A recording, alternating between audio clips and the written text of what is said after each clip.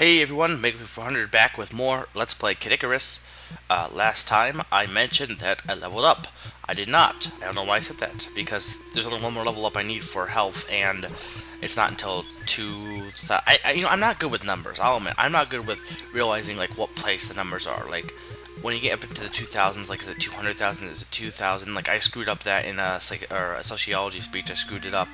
I said, I messed up the whole numbers, and the whole teacher had to ask, or had that on the test. It had a number of things on the test because, I mean, it was an easy question though, because I made sure to remember it.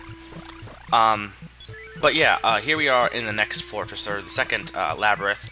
As you can see, all the enemies, like that guy that was in the last one, they were the similar guys that just float around and gave you full hearts, and they're a different color. I don't know why those guys glitched through the door. The other guys who were a lower color, they only give you half a heart. They just all changed forms. Like right here, we have Goomba-looking enemies. The Shamus, the snakes, are all in like every single level though, so you'll see those guys. And yeah, there's like a whole glitch party going on over there. The boss of this fortress is, oh damn, Eggplant wizards, but they're not too hard because I have enough strength, so I can easily kill them in like 3 hits.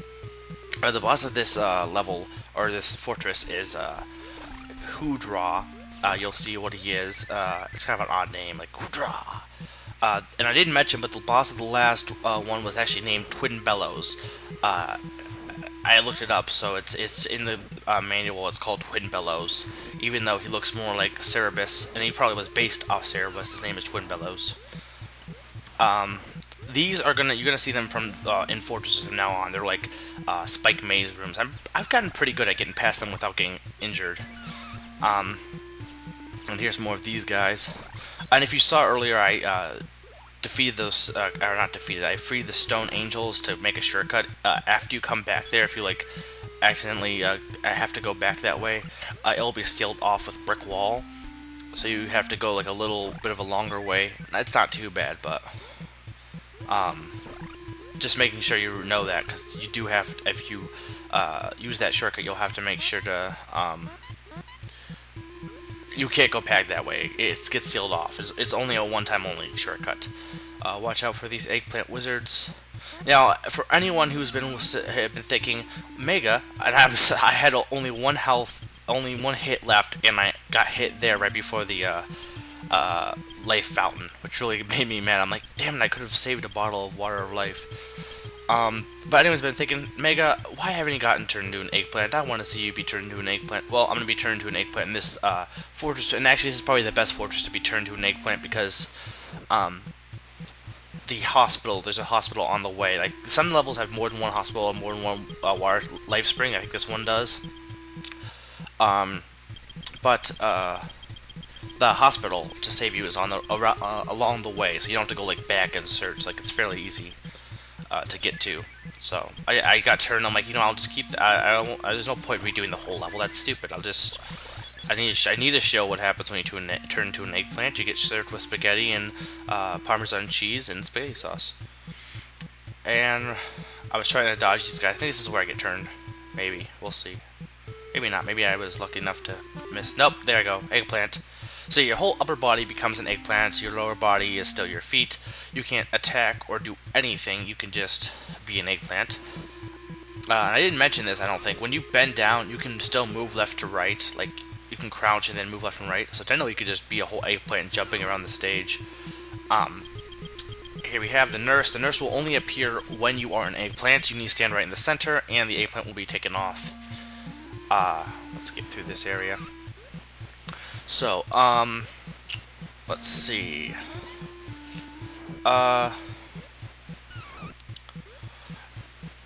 So I've been doing, still been doing college classes. I've done, I'm taking, interactive design, which is basically, interactive,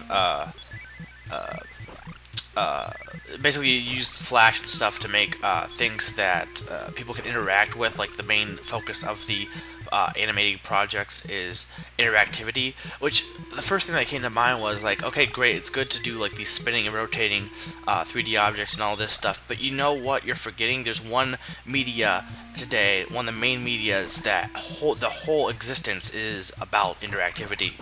Video games. I mean, think about this. Movies and TV, or let's go back. Music, like songs, use only one sense. They use sound. They use hearing. Your sense of sense of sound, sense of hear, sense of, I guess, sense of sound. I'm trying to think. I don't. Maybe there isn't another word to describe it.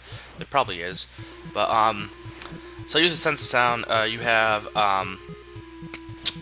then you have movies and TV shows, which are basically the same thing, just movies are longer, and in movie theaters, and they have different. But in terms of the media like that it uses, it's the same. They're both use sound and they also use sight.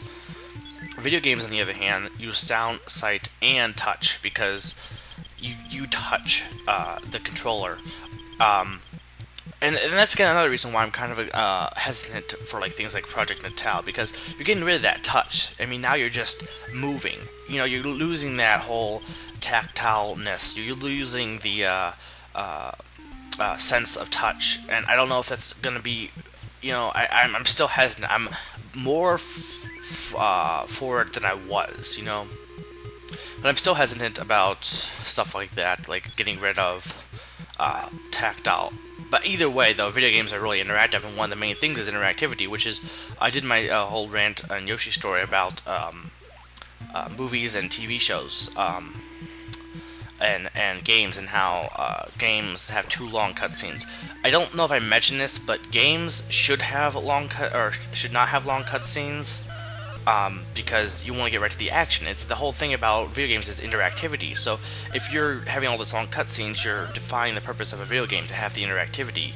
With movies and TV shows, however, your main thing is just, you know, watching it. So if you're like rushing through it, you know, you don't want that. You want to like slowly draw your audience in and get them interested with the story and everything. If you're just, you know, going too fast, it's not. So like video games and movies have basically the opposite, in my opinion. Movies should have long, or not long, but should be slower paced than they are nowadays, and games should have get into the action as soon as they can, or at least have a skip function. This is Hoodra, and Hoodra is an H-E-W draw. He is a gigantic snake thing. He's actually fairly easy to dodge. In fact, I had like one health the first time I faced him, and I still beat him. However, after you beat him, you know the damage tiles at the bottom, they turn white. So I took that as, oh look, it's a life fountain. It wasn't. So I had to redo the whole fortress because I jumped in there after I had defeated him. That wasn't fun. That was really actually quite. It was hilarious, but it was quite annoying. And yeah, my Centurions are all dead. Poor Centurions. We don't care for you.